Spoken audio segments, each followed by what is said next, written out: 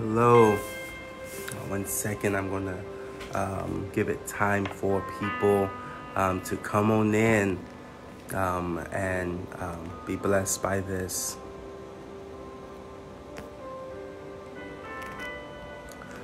This is really going to bless your life. I have something I want to talk to you about today that I believe is going to ignite something in your soul. Amen. Amen. So listen, I'm going to be talking about the law of restoration. And I'm going to be really in the big teaching mode, so bear with me. I'm going to give you 3 laws on the process of restoration and how you can fall into restoration, and what does restoration actually mean, because a lot of us don't actually know what it means. I believe this is going to be another outlook, another perspective on restoration. 1 second.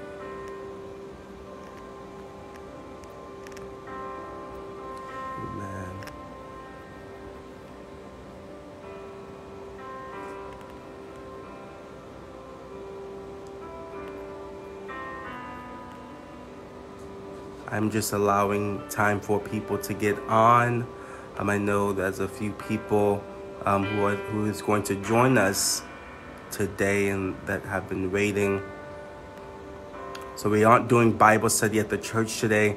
I'm coming to you live and I'm going to speak about this. And I really believe this is going to bless your life. So if you just hang out with me for a few moments, I really believe it's going to bless your life. Amen.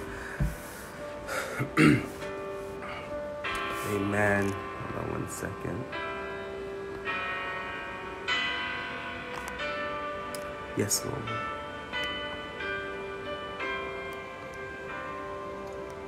Yes, Lord.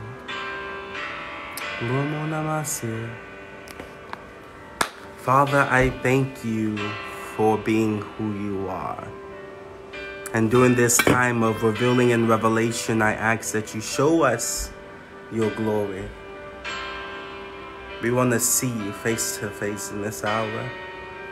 In the name of Jesus, we pray. Amen. Listen, I'm going to get started. Turn out just a little bit. I'm going to get started on the process. Oh, I'm sorry, not the process. The laws of restoration. Amen. Share this, like this, invite somebody. My Ramah tribe should be on here. We're still having church. We're still having Bible study. So my tribe should be on here. They should be coming on very soon. So the laws of restoration. When you hear the word restoration, turn off. When you hear the word of restoration, what does it make you think of? When you hear the word restoration, what does it make you think of? To some people, a restored house, a restored car, a restored family. But I want to give you the definition of restoration. Merriam-Webster defines restoration as the act, the act of returning something to a former owner, place, or condition. The action of returning something to a former owner, a former place, or a former condition. So there are 3 laws of restoration that I want to give to you tonight, and I pray this will ignite something inside of you. Restoration is just not simply returning something to a previous condition, but you gain more out of it. Let's turn to Joel chapter 2, verse 25 through 26. Amen. Joel chapter 2, verse 25 through 26. And it says, and I will, a very famous part of scripture, and I will restore to you the years that the locust hath eaten, the cankerworm, and the caterpillar, and the palmerworm, my great army which I sent among you. Verse number 26, and ye shall eat in plenty, and be satisfied, and praise the name of the Lord your God, that have dwelt wondrously with you, and my people shall never be ashamed. So let's break these 2 scriptures into 2 parts. All right, I want to break into 2 parts because these are 2 different verses. I want to break verse 25 away from verse 26.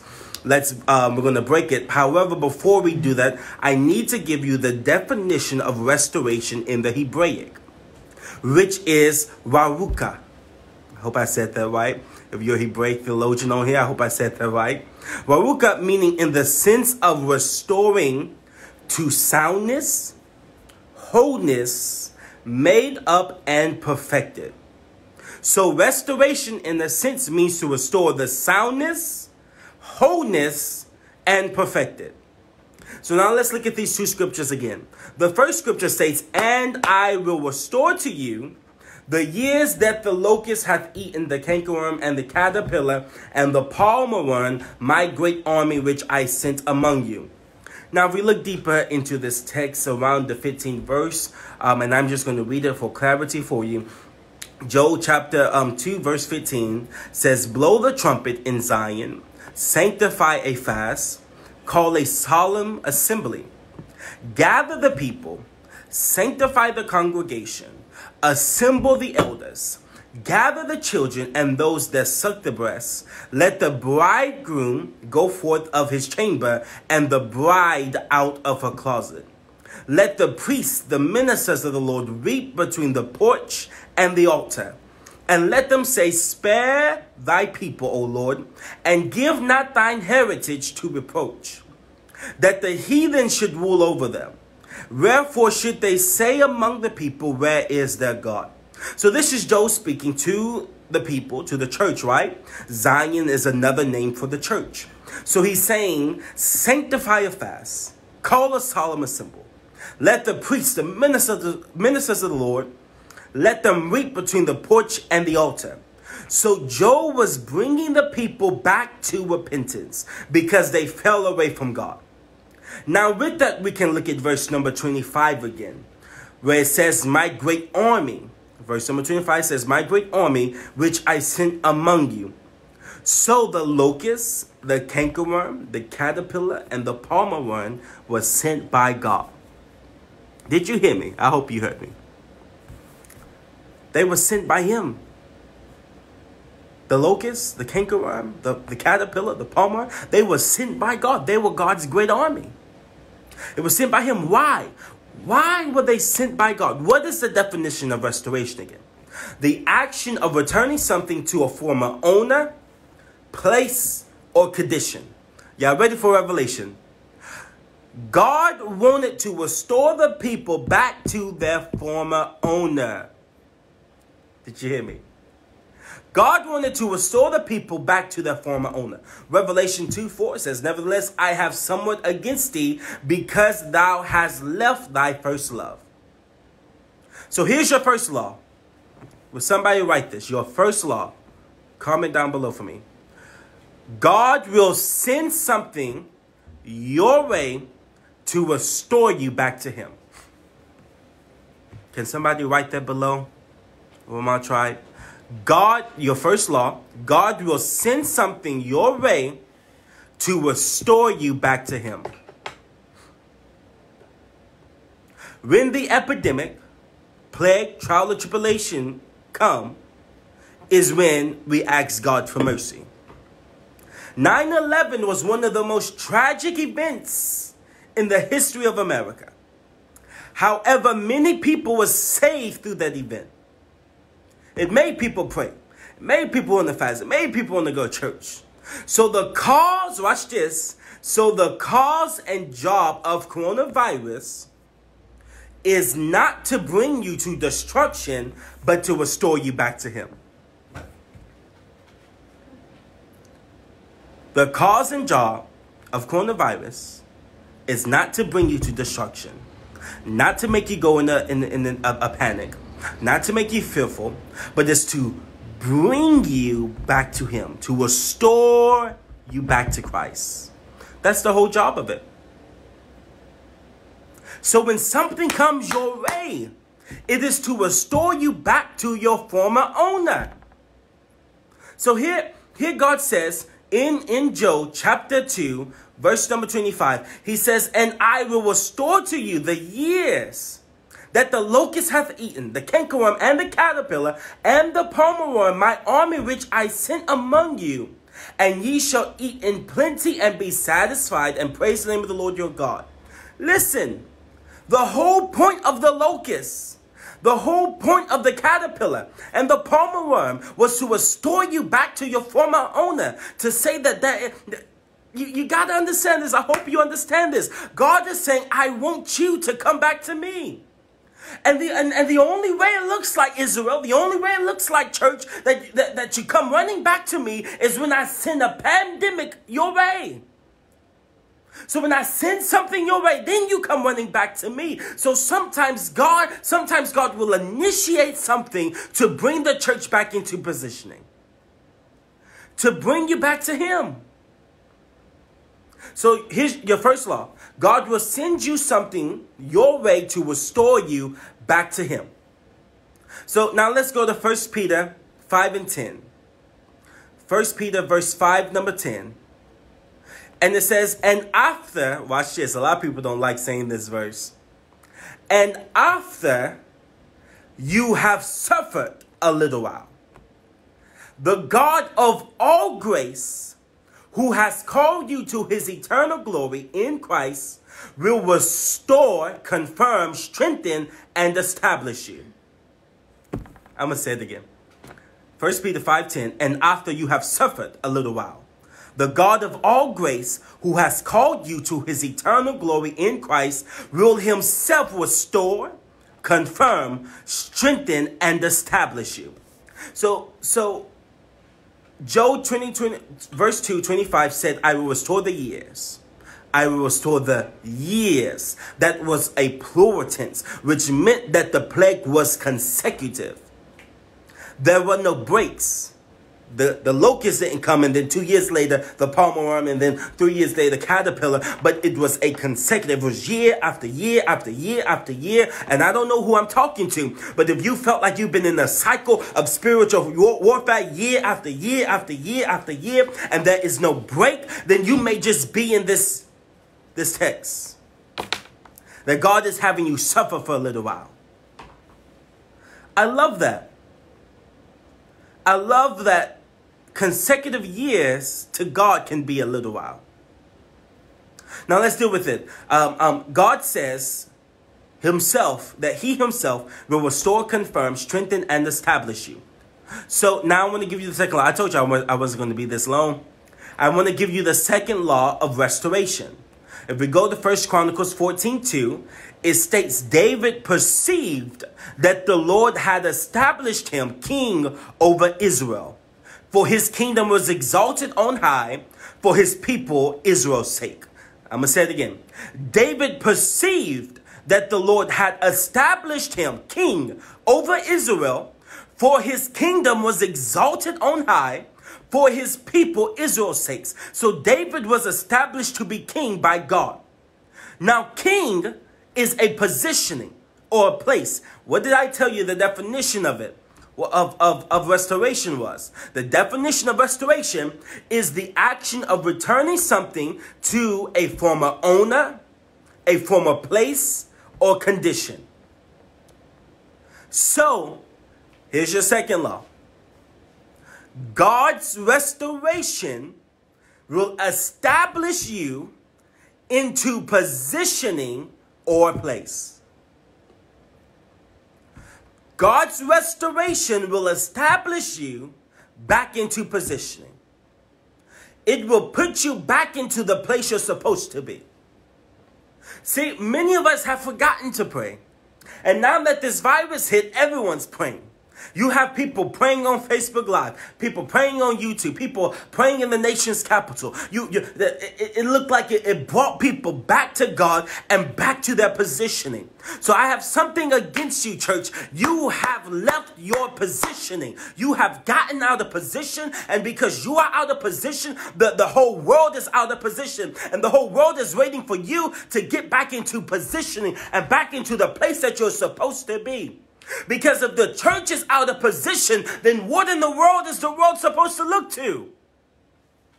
Who are they supposed to look to if you're out of position? If you're not praying, and if you're not fasting, and if you're not giving God the praise and the glory, and if you're not evangelizing the gospel, then who does the world have to look to? They have nobody to look to because you are out of position. Look what God says in First Chronicle. David perceived, oh my God, I wish that we had some people who could discern the times and seasons. This is why we need sons of Issachar. What did the sons of Issachar, what did they do? It said that the sons of Issachar knew the times and the seasons, but that wasn't important. That's not important. We have a lot of people who can prophesy the times and seasons. But watch this. It says they knew the times and seasons of what Israel ought to do. Oh my God. So the sons of Issachar knew the times and seasons on what the church is supposed to do. My God. It's not enough to know the time and season, but you got to know the wisdom behind it. That's why it's not important to get a word of knowledge without a word of wisdom. You can't just tell me my birthday and not give me something to establish myself or found myself on. I need wisdom behind this thing. You got to have a foundation with everything. So God is saying, watch, David perceived that the Lord had established him king over Israel, for his kingdom was exalted on high. Watch this. For his people, Israel's sake. So David had to get into positioning for Israel. Not for himself. Your title, listen to me. Your title is not for you. Your title is for the people. So stop chasing a title when you're just trying, when you're trying to call yourself prophet and trying to call yourself pastor and try to call yourself so and so and it's just for you, then you have missed the whole meaning behind fivefold ministry. The whole meaning, he said, what? The fivefold ministry for the perfecting of the saints. The perfecting. Let me tell you, what did I give you? I gave you the definition of restoration in the Hebraic. Baruka meant in the sense of restoring to soundness, wholeness, and perfection. So the fivefold ministry is to restore the people of God back to their position, back to perfection. That's the whole point of the fivefold ministry. And that's why you need prophets. That's why you need apostles, pastors, teachers, and evangelists. You need every single one that you can get because I'm not going to go there. I'm not talking about that. My tribe, no. I'm just trying to, I told them I was going to be on for like 30 minutes. So God's restoration will establish you into positioning or place. Now here's the final law. Jeremiah chapter 30, verse number 17. Jeremiah chapter 30, verse number 17. It states, for I will restore health to you, and your wounds I will heal, declare the Lord. Because they have called you an outcast, it is Zion for whom no one cares. Namashataya. Let me say it again. For I will restore health to you, and your wounds I will heal, declares the Lord. Because they have called you an outcast. It is Zion for whom no one cares.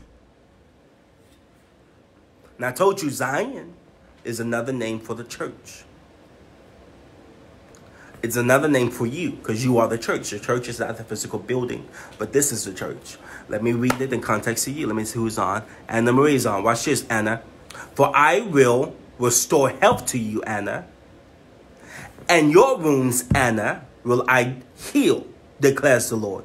Because they have called you an outcast, Anna. It is Anna for whom no one cares. Jeremiah chapter 30, verse number 17. Who else is on? Shana's on. For I will restore health to you, Shana. And your wounds I will heal, Shana, declares the Lord. Because they have called you an outcast, Shana. It is Shana for whom no one cares. Watch this.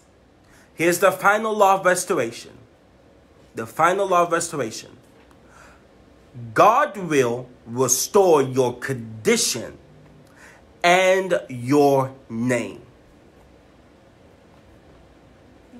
He will restore your condition and your name. Your name, in the sense, is another word for character.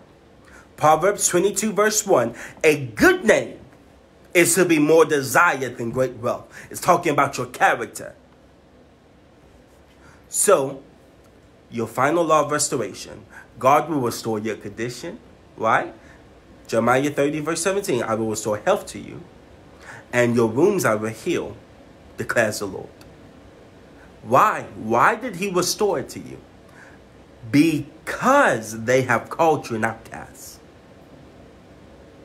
It is Zion for whom no one cares. That's what people are saying. Oh, God don't care about you.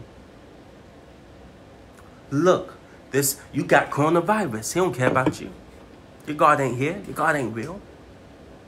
Look, you lost your house, lost your car. Job, you lost your kids all in one day. God don't care about you. What did his friends come and say? God don't care about you. You might as well curse God and die. His wife said it. God, what did you do to make God angry at you, Job? I didn't do anything. But I know God wants to restore my condition and my character. And the only restoration does not mean that you're going to get what you lost, but it means you're going to get more than you lost. Woo! Restoration means you're going to get more than you lost. I was watching something online. Elder Cliff is on. Pastor Cliff. I was watching something. They were restoring a beat up Chevrolet car. It's like a 1940 something Chevrolet. It was a whole truck. They were just restoring it. It looked bad. It was beat up. It was dented. It was rusted.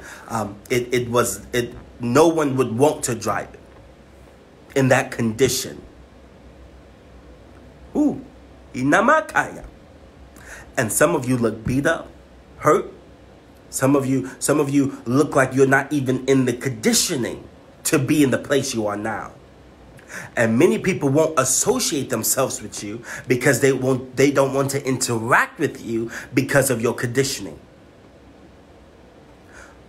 An outcast is only outcasted because of his condition or his character. And many people will not associate themselves with you because of your condition. Watch this. Watch this. The Pharisees and Sadducees did not want to be around the lepers because of the conditioning. Right? Right? By touching on the leper, you could get leprosy. Right? Because you're touching something unclean. But Jesus touched it because he was not afraid of your conditioning. He was not afraid of your character. You know something about character? Let me show you what I mean. Jacob's name meant a trickster. That's what his name meant. Jacob was a trickster. He was a liar. He lied to his father to get his brother, his eldest brother, birthright. He lied. Right? That was in his character. That Jacob was a liar, a trickster. Watch this. God changed his name to what? Israel. But God never said, I'm the God of Abraham, Isaac, and Israel. He always said, I'm the God of Abraham, Isaac, and Jacob. Because he was not afraid of being connected to you at your worst. God is never afraid of being connected with you at your worst.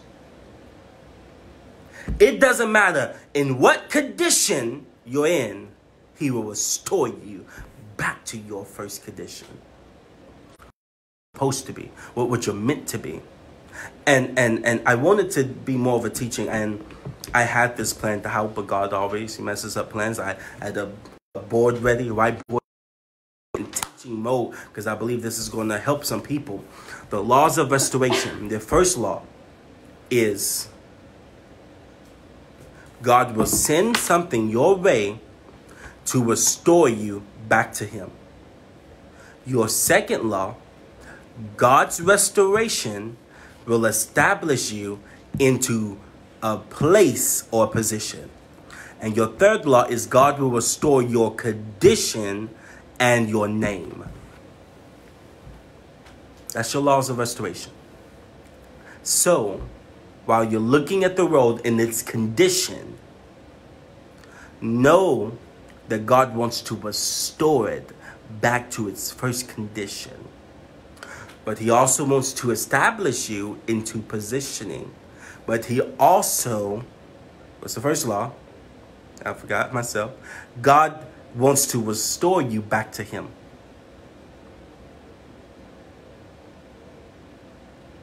You know something I loved seeing? I seen it on Facebook. Bishop T.D. Jakes' church. He did his service online. And they reported that they had triple the amount of people on that online service than when he has it regularly. Triple. So, that tells me something. Throughout this whole conditioning of the world right now, God is still working. He has not forgotten you. Diamonds are best forged in fire and pressure. What is that? The Queen's jewelry. What is it called? I forgot. The Queen's jewelry. It's the crown jewel. The crown jewel. Beautiful. I think it's the biggest diamond in the world. Could you imagine the intense pressure and fire it had to go through to become that? And not only that, but the depth it was in. It was deep in the ground. It was deep. So do not be afraid when God has you hidden and tucked away deeper than anybody else. And it may look like your conditioning is worse. Right? It may look like your conditioning is worse because the people on top will ridicule you and call you an outcast because you're lower than them. But when God restores you, he's going to restore you above. Does that make sense? I'm trying to amplify this as best as possible. So, restoration is what God wants for you. He wants to restore you back to him. If my people who are called by my name will humble themselves and seek my face, then I shall hear from heaven and heal the land. But what we do not say is the previous verse. Let me see your Bible. 2 Chronicles chapter 7. I didn't have this one written down.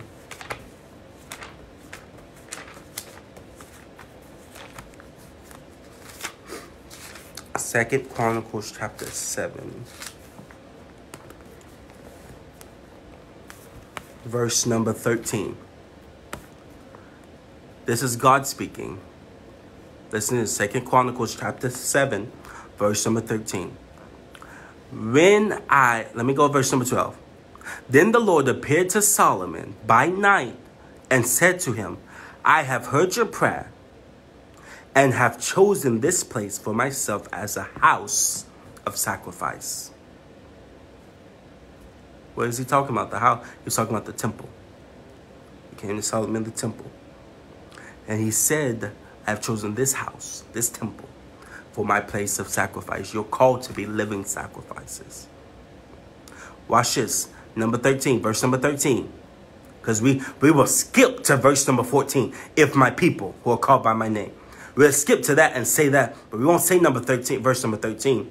Verse 13 says, this is God speaking, when I shut up the heavens, and there is no rain, or command the locusts to devour the land, or send pestilence, which is another word for plague, or epidemics, or diseases. It says, when I shut up the heavens, and there's no rain, or command the locusts to devour the land, right? What did Joel chapter? He said that he will sow the years that the locusts have eaten. So who sent it? God did. It was God initiated. It was God established.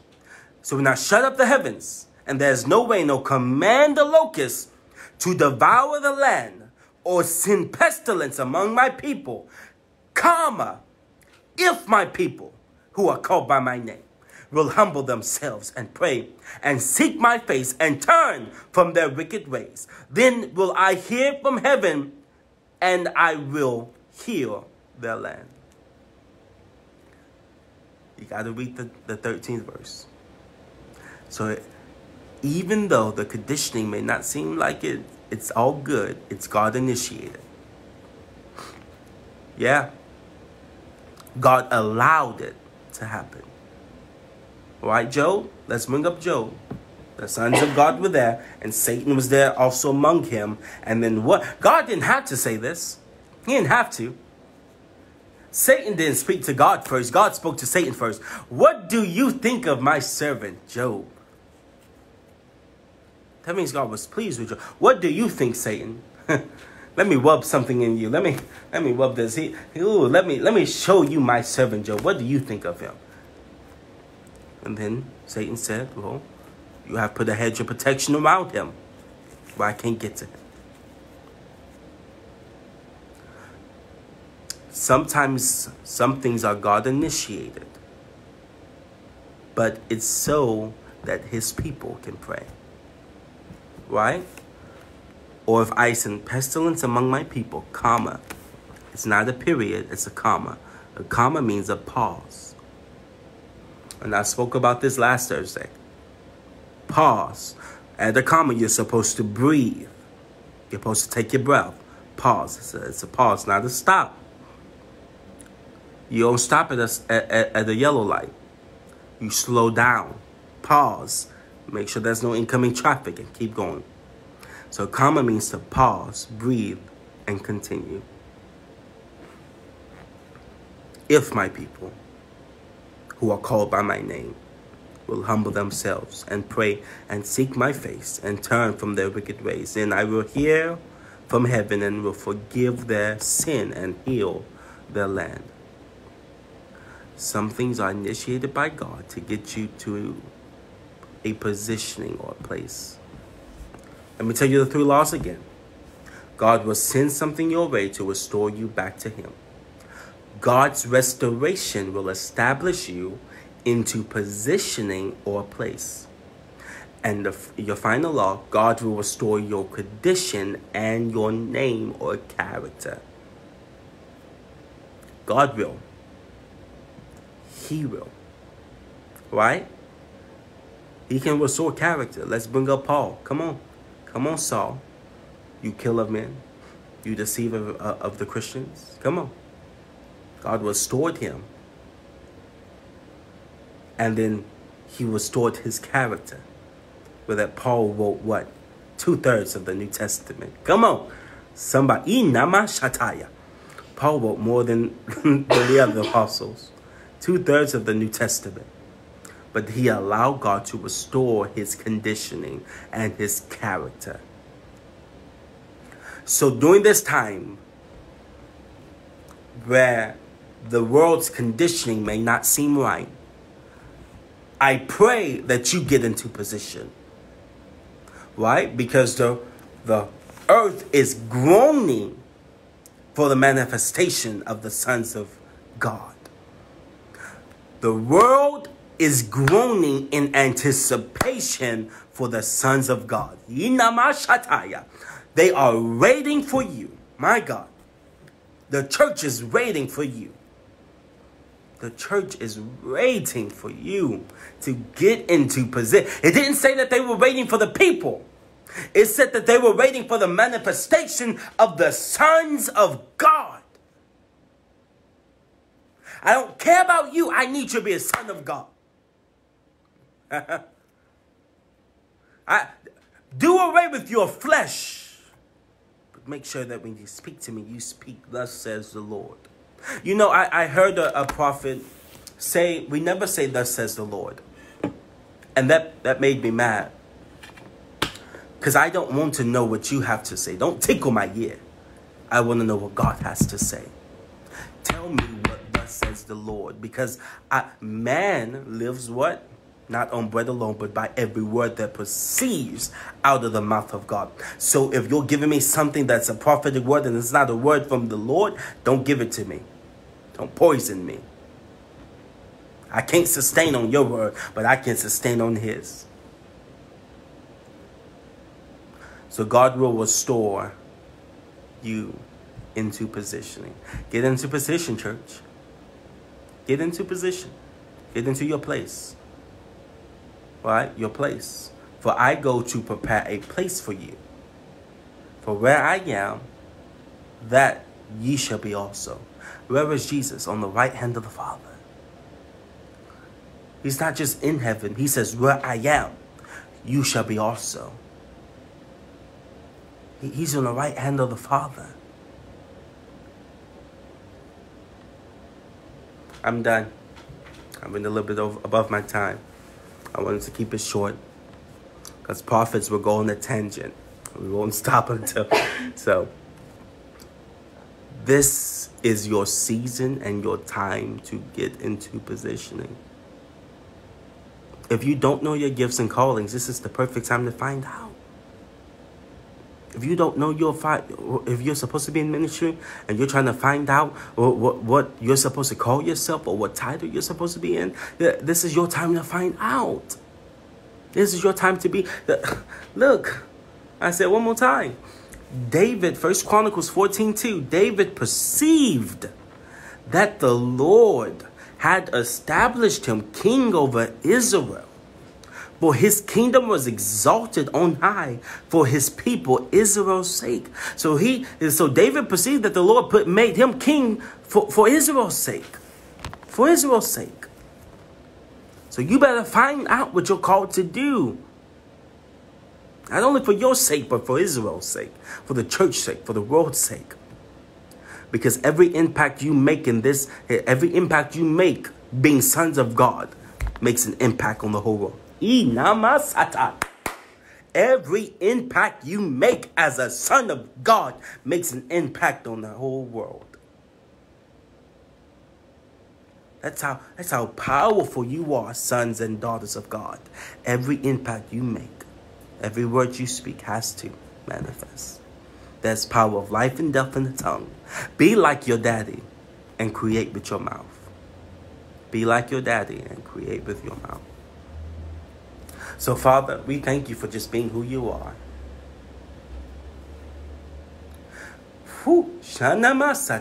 I thank you for restoring us back into positioning, back into place, back into purpose. Let this be a time of fulfilling people's missions and purposes. Father, I resurrect gifts and callings that were dead. Father, I resurrect purposes in people that were dead. I resurrect them back in the name of Jesus. Amen. Listen, I love you all. Thank you for everyone that was coming on. Thank you, Omar Tribe, for everyone that was commenting. Minister Autumn and everyone, thank you. I think I seen Prophetess Jacqueline on here, my aunt. Thank you, everyone. I want you to really take this. This wasn't meant to be a hyped up message or to be a very in-depth message. I wanted to just clearly convey to you the laws of restoration so you can get it, grab onto it, and keep moving forward. But I promise you, if you get these three keys, if you know these three laws, right? My people perish for the lack of knowledge. You got to know the laws. If you're speeding and then the police pull you over and say, do you know the law? And you say no. Well, here's the law. And then they're still going to give you a ticket. You better know the law. The laws of restoration that you're going through. Let me say that. I'm going to say that and then I'm done. 1 Peter chapter 5 verse 10. And after you have suffered a little while, the God of all grace, who has called you to his eternal glory in Christ, will himself restore, confirm, strengthen, and establish you. Get ready. Get ready. You suffered. Get ready. You suffered. Then couldn't buy toilet paper. Couldn't buy bread. You suffered. But he's going to restore, confirm, strengthen, and establish you in the name of Jesus. I love you all. Blessings. I'm going to be praying for you. If you have any other comments or questions, please contact me. Message me if you need anything. Amen. Love you. Blessings.